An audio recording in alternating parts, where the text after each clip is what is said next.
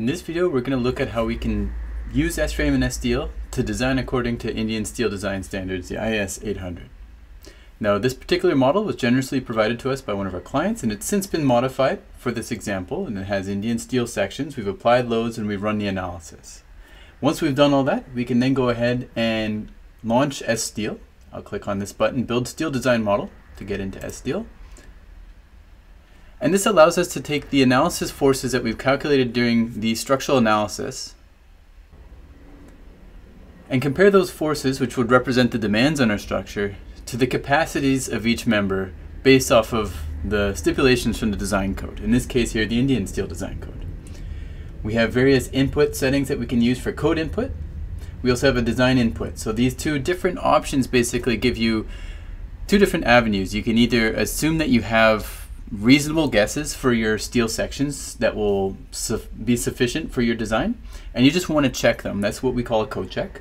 And then we have the design route, where you're giving your best guess, but you don't really have a clear idea on what size section would be sufficient for your design, and you want S-steel to basically choose an optimal section for you based off of not only code and strength requirements, but perhaps architectural requirements or sourcing availability if you can get those sections on your site and whatnot. We're going to look at code input now, and we can just review some of the various inputs, including the effective length factors, steel grades, deflection criteria, and so on. I'm going to stick with the default for now, but what I do want to look at is under the options menu, I have this design code setting. And from here, we have the option to select our steel database, which I've already done in S-frame when I applied these sections to my model. And I have the design code that I'm going to be using, along with a few other relevant parameters. So what I'm going to do next is I'm going to just click on this button here, the code check button. And this allows me to select the different input load cases or combinations that I'm going to be code checking against. So basically the demands that I'm going to be comparing to the capacities. So I'll click OK with my selection, and S-steel is going to be launching the code check. I'll just drag this over to the other window.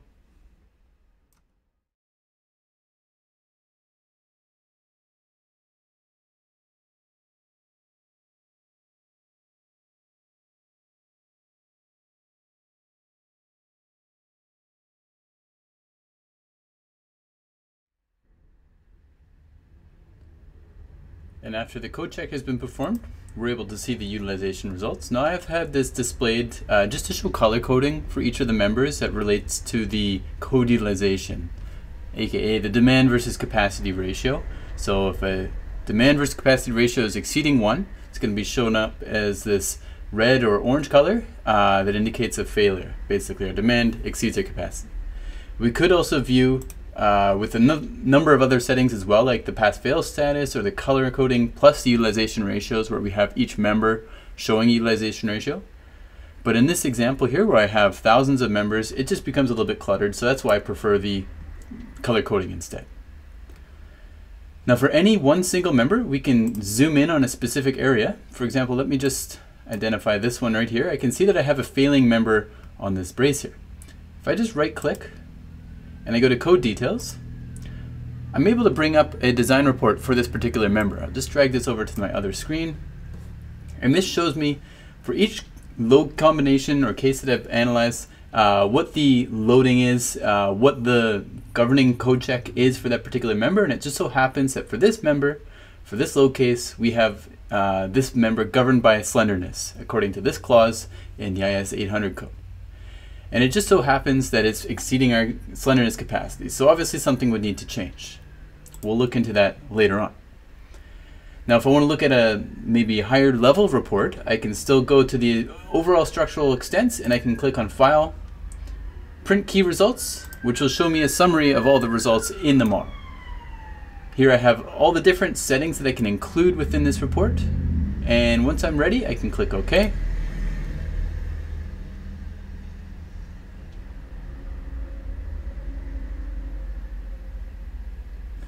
And on my other screen, the report has been generated.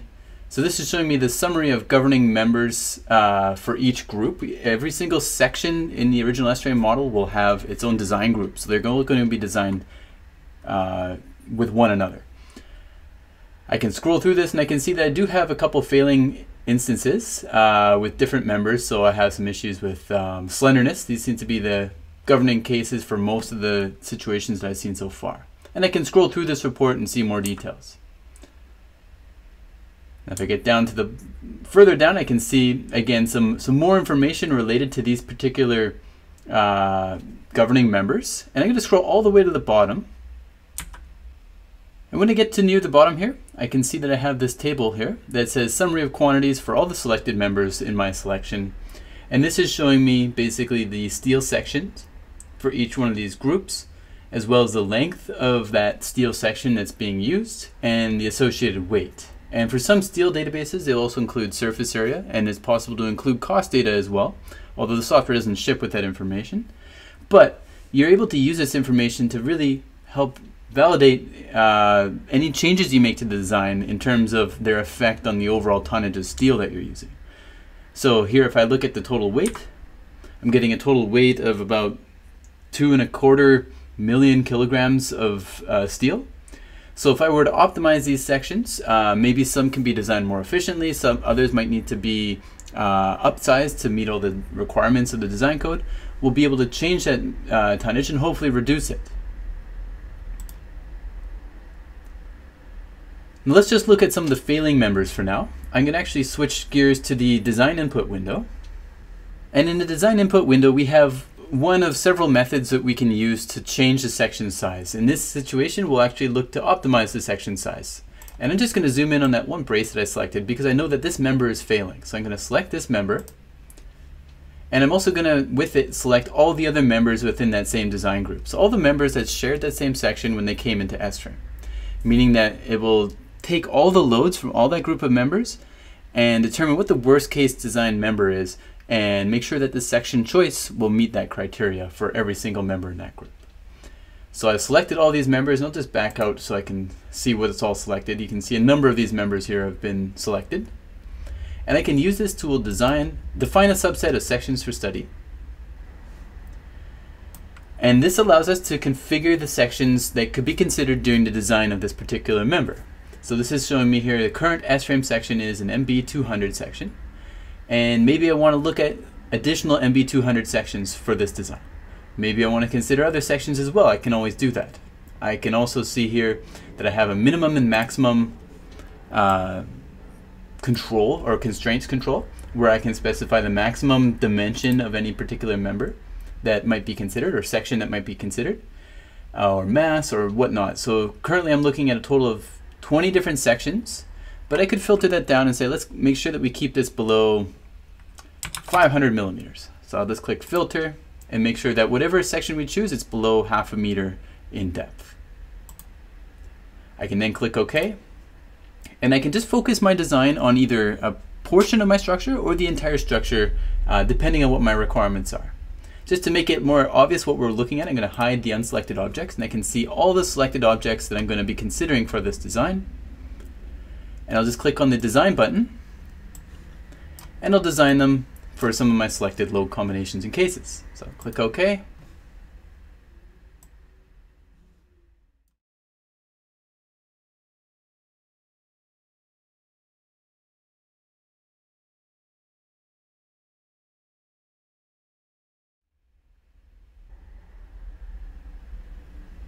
And here we can see after the design, as Steel has optimized our section choice. And let me just zoom in on a particular member. I'll choose the same one that I saw last time, where we can see here that it went from a smaller section to a larger section, not surprisingly, but I can right click and I can look at the code details.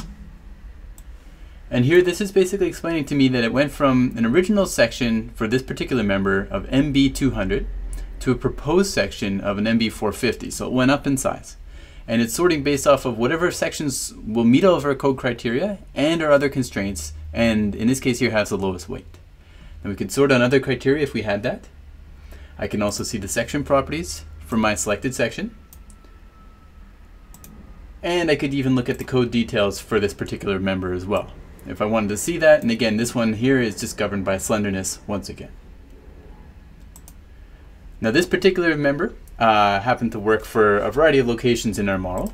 Once I'm done updating my structure with these design sections, I can then always go back into SRAM and update my analysis model with these sections, because obviously there's been modifications to the stiffness and the mass of our structure when we change these sections, and we need to be able to account for that. That process can be automated. We have a reanalyze process, which allows you to reanalyze and code check again and validate that everything is still meeting the design code requirements, or we can do that manually just by going back into build analysis model, and it'll ask us if we want to update the SRAM model with a new proposed section. So we can actually save a new TEL file with a new name so we don't overwrite the original. Now, if you'd like more information about steel design in SRAM and S-Steel, we do actually have a lot of training resources available and other YouTube videos. I encourage you to visit our website and also the learning management system within Altair One.